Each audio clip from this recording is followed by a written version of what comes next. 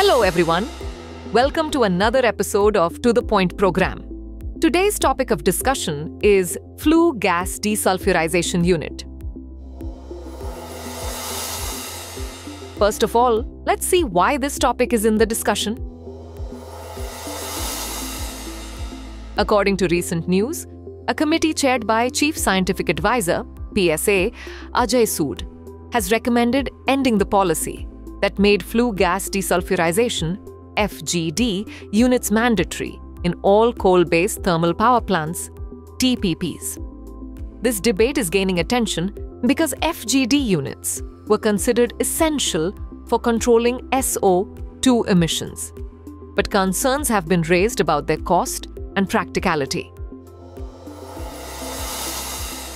Now let's discuss about the FGD unit.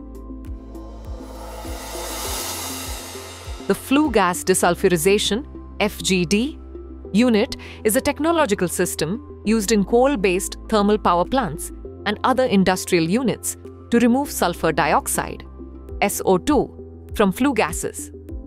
In this unit, flue gases are typically exposed to alkaline chemicals, such as limestone or seawater, which remove SO2 and convert it into solid or liquid compounds. This system is primarily used to prevent atmospheric pollution and acid rain.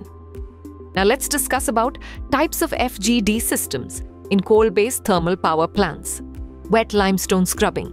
In this process, a limestone slurry is brought into contact with flue gases, removing SO2 and forming gypsum. Dry sorbent injection. Powdered sorbents like limestone are injected into the flue gas, which absorbs the SO2. Seawater treatment. Coastal plants use seawater to absorb SO2.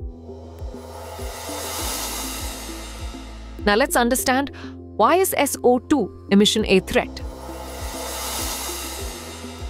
SO2 is a major air pollutant responsible for respiratory diseases, acid rain, and the formation of PM 2.5 particles. It also contributes to global warming and climate change. In India, around 15% of PM 2.5 comes from secondary particles formed from SO2 emissions from coal-based plants, which have severe health impacts. Now moving on to details about current status of FGD units in India. In 2015, the Ministry of Environment, Forest and Climate Change, MoEFCC, made FGD mandatory for all coal-based TPPs. The initial deadline was 2018, which was extended multiple times. Now the deadline is set between 2027 and 2029. According to the government press release on August 1st, 2024, out of 537 coal-based TPPs in India, only 39 have installed FGD units. The cost of installing an FGD unit is 1.2 crore rupees per megawatt, which affects electricity tariffs.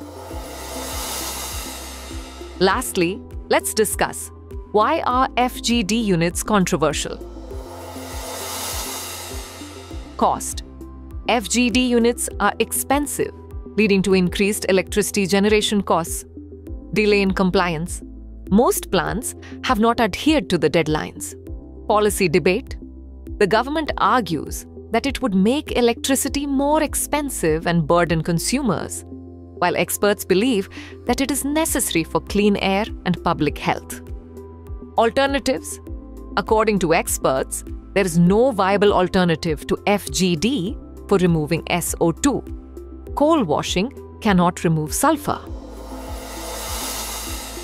Now is the time for practice question. Consider the following statements regarding FGD units. In this unit, flue gases are typically exposed to alkaline chemicals such as limestone or seawater. This system is primarily used to prevent atmospheric pollution and acid rain. Which of the above statements is correct? A. Only one. B. Only two. C. Both 1 and 2. D. Neither 1 nor 2. Send the answer for this question in the comment section. Thanks for watching.